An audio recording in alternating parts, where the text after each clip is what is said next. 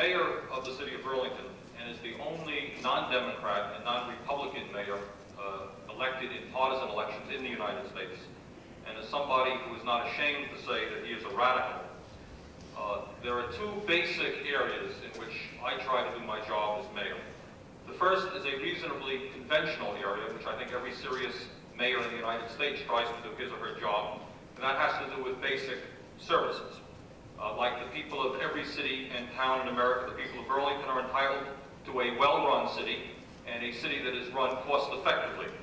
We are entitled to decent streets, sidewalks, sewer systems, wastewater plants, job opportunities, reasonable utility rates, reasonable tax rates, good police and fire departments, and all the other services that people in cities deserve.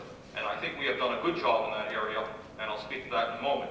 But there is another area that I also think is important for a mayor to speak out, and here I think I am unusual. I think most mayors do not speak out on that, and that is the broad question of literally the fate of the human race and the whole question of economic justice.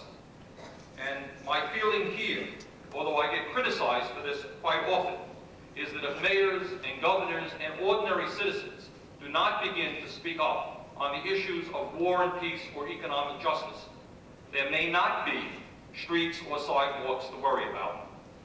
There may not be police problems to worry about because the planet may come to an end. And I think it's absolutely imperative, and I want to say very honestly that if re-elected, I intend to keep speaking out on the issue of war and peace, on the insanity of the arms race, of the inevitability of a nuclear war if those trends are not stopped, on the absurdity of a $275 billion military budget at a time when low-income people are in desperate condition, at a time when the President of the United States, in order to expand the military machine by $30 billion, is cutting back or proposing to cut back on federal revenue sharing, which will raise local property tax, doing away with student loans, doing away with child nutrition programs, freezing Medicare payments, basically going to war not against the Soviet Union, but his very own people. And I think it's absolutely imperative that all citizens, including mayors, continue to speak on that and continue to have a vision that someday, maybe, just maybe, if not in 10 years, maybe in 100 years, we will live in a society in which some people do not have billions of dollars while other people have nothing. We have heard from all of the spokesmen tonight, and they're all right. They talk about the serious problems of rising electric rates, high living costs in the city of Burlington, and they're absolutely right. In the long run, in my view, in the final analysis, these problems are not going to really be dealt with in Burlington or Los Angeles or Houston, Texas, unless there is a radical restructuring of the economy of the United States, and until ordinary people begin to take control of their lives. I speak on that issue, I am criticized for it, but I will continue to speak on it.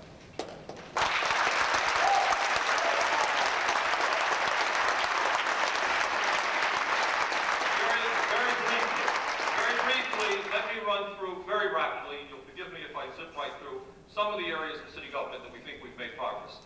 The streets and sidewalks in Burlington are in deplorable condition because they were ignored for many years. This year we've done more work on the streets and sidewalks than many of the past years combined. We now have a long-term plan and the money available. In 7 or 8 years, our streets and sidewalks will become acceptable. The sewers were deteriorating in the city of Burlington. Our wastewater plants were obsolete and polluting Lake Champlain. We now passed the bond issue. This construction season will begin working to rebuild our sewers and rebuild our wastewater plants. There will no more be sewer backup and human waste in people's basements. We reorganized the fire department with a far better fire chief than we had. Today we have a new police chief coming on board, came on board yesterday. We expect a major reorganization of that department and its improvement. The economic conditions in the city of Burlington, Mr. Sartell is quite right. The wages remain abysmally low, not only in Burlington, but all over the state of Vermont. Nonetheless, we have made significant progress. In Burlington now, the unemployment rate is one of the lowest in the nation. We have created many, many hundreds of new jobs. One of the areas that we have worked effectively is through our newly created CEDAR office, which has brought in some $10 million in federal grants, including $5 million in UDA grants, which alone have created over 500 new jobs. The waterfront, very complex, very difficult issue. We are fighting for a people-oriented waterfront in which people of all economic walks can enjoy. We are making progress. It is a difficult project, but we are optimistic that in the near future we'll begin work on one of the most exciting people-oriented waterfront developments in America. Neighborhood revitalization, the Old North End, which I know many of you are familiar with, for many years was neglected by city government. On North Street, Storefront after storefront was empty. Housing was not being rehabilitated. We have now rehabilitated many units of housing. North Street today looks in better shape. Far from being perfect, let me tell you. Many, many problems remain there. It is in far better shape than it has been for many, many years. Property tax situation. 4 years ago, before I was elected mayor, the Democrats and Republicans on the Board of Aldermen asked for a 65-cent property tax. That was overwhelmingly defeated. I opposed it. Since that time, we have got a 25-cent tax increase. And since that time, the only other property tax increase that we asked for was a 16-cent property tax increase dedicated to the streets. We have an excellent record in property tax reform. Also, the city of Burlington is leading the fight statewide against the regressive and unfair property tax, and we are fighting. And in Burlington, I think we are leading that fight for progressive, intelligent alternatives to the property tax, and we're making some progress in that direction.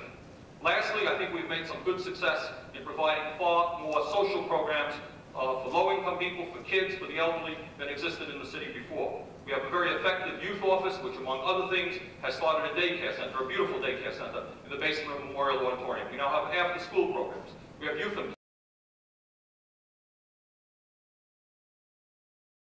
newspaper, which is really a lovely thing, seeing kids coming together to put out their newspaper. We have free health clinics.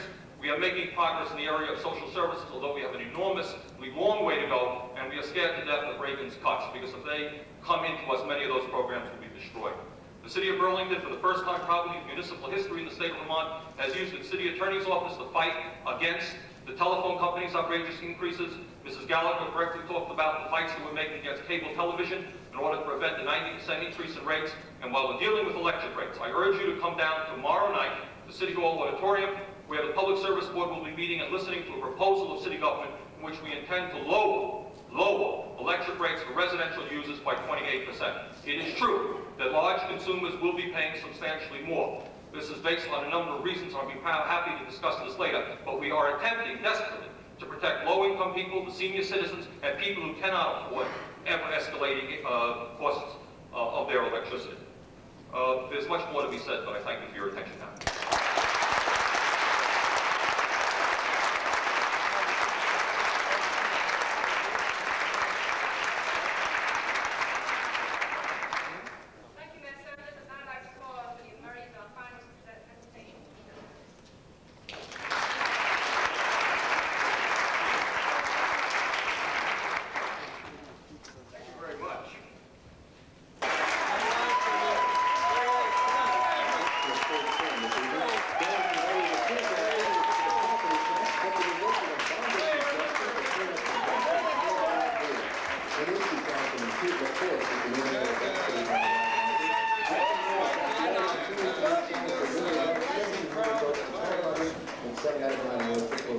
Details on all these races and more questions tonight on the 11 o'clock.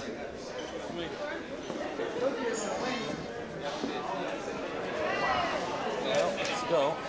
It happened to happen, right? It happened to happen, right?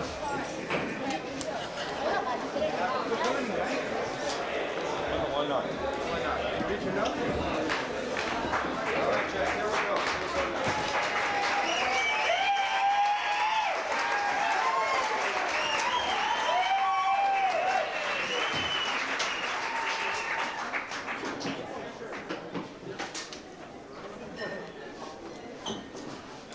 Just a couple of things that I'd like to say. First of all, as usual, I think what we all understand is my victory and the other victories tonight are not the results of the work of one person or 5 people, but are the results of many, many hundreds of people.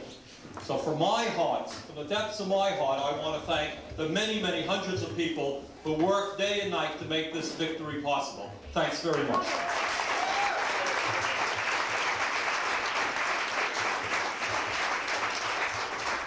The victory that we won tonight is in fact not only a victory for Burlington, I think, it's a victory for the United States of America.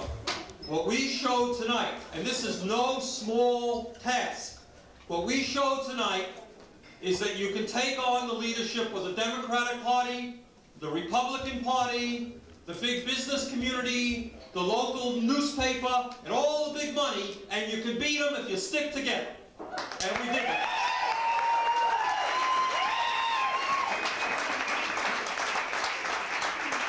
The people of Burlington Burlington have shown extraordinary courage in bucking the national tide in saying that they want a local government which is going to stick up for the ordinary people, for the elderly, and which is going to say no to national priorities which talk about spending billions more for the military while we're cutting programs for the elderly and the sick and the homeless. And if we are the only community in the United States of America which is going to show a little bit of sanity, then so be it. We're proud of it.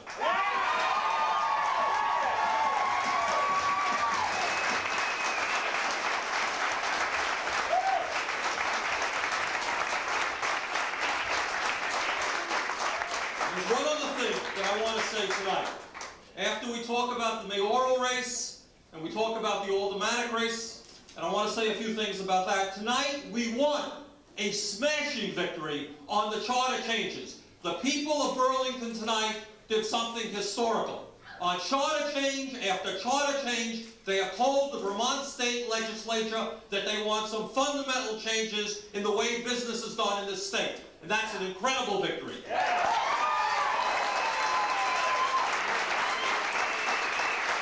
Tonight, on Charter Change 1, the rooms and meals tax, the people of Burlington said very clearly, as they did on Charter Change number 3, the property transfer tax, that they want to do away with the regressive and unfair property tax, and they want some basic alternatives. They said so by 60%. We'll be down in Montpelier, and we eagerly await to hear what Montpelier has to say about the wishes of 60% of the people of Burlington.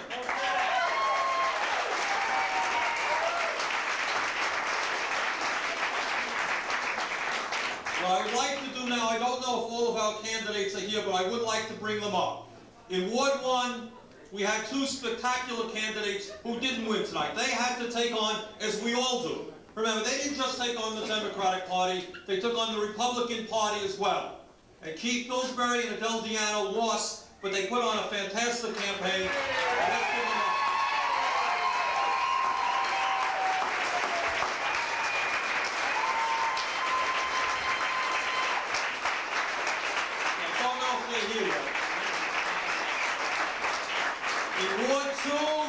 In Ward 2, Terry Bericius won a smashing victory.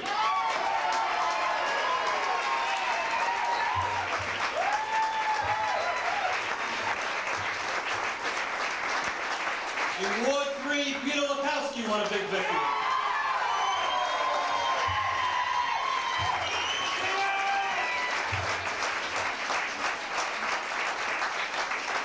In Ward 4, one of our finest candidates, a real dynamite woman who's played a fantastic role in Northgate, lost, as I understand it, for the school board. But if Ellie Blaze is here, please come on up.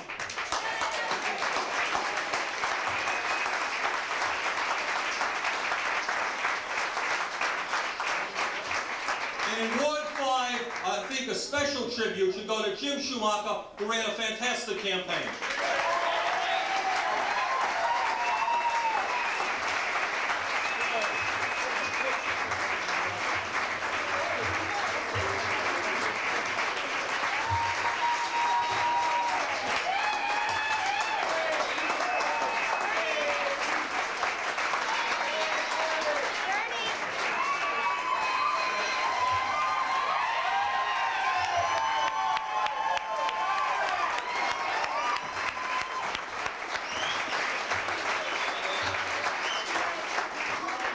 Once again, we are taking them all on. In the next 2 years, I don't expect will be much easier than the last 4. But once again, what we are doing is, in my view, of national significance. We are saying that if you articulate the issues, if you make sense to ordinary working people and the elderly and poor people and any people who are willing to look at the issues in a sane and rational manner, that we can bring this community together and go forward. From my point of view, I thank all of you from the bottom of my heart, and I look forward to another exciting 2 years. Thank you.